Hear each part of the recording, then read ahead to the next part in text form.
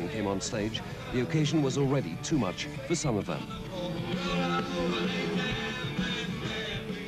The always reliable status quo created the perfect atmosphere. Inhibitions were cast aside.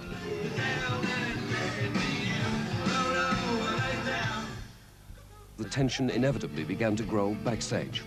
But although the crowd was similar to many football matches, the potential problems were much greater.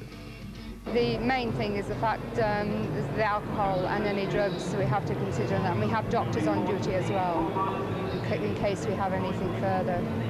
You've got to work on the basis that might be a big problem at the end of the night. In the event, the police were generally delighted with the crowd's behaviour, with just 27 arrests being made for public order offences.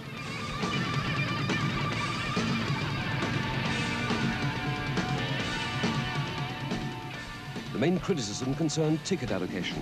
For those lucky enough to get one, many complained they had to travel to Scotland or the Midlands before they had any chance of success.